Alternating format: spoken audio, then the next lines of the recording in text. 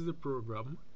Okay, so at first the user has to log in, use the sample login information that I created. I created 5 login a Microsoft Access database.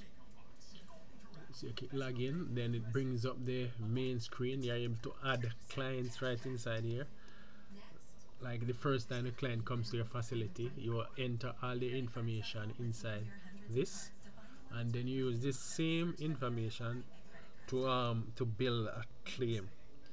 So I already had entered some information. So these are all the clients that are inside here, like 3 sets of clients, and then we use that information, dismiss, to create the claim. So you'd go here, select the clients, and then from that you're able to get the primary holder who has the insurance.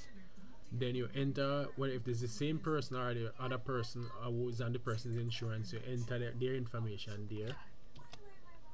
And to enter that, sorry, let me know one more thing.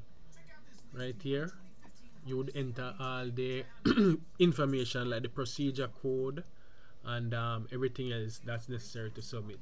From this now, this will be stored into a SQL database, whatever SQL database, and then you would use the open source software